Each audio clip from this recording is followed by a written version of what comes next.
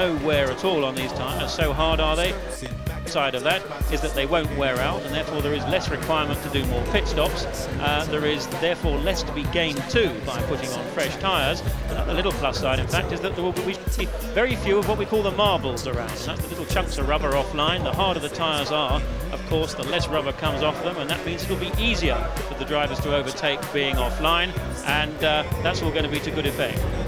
12th on the grid, Eddie Irvine in the Jordan. The next one you're going to see is Olivier Parnis.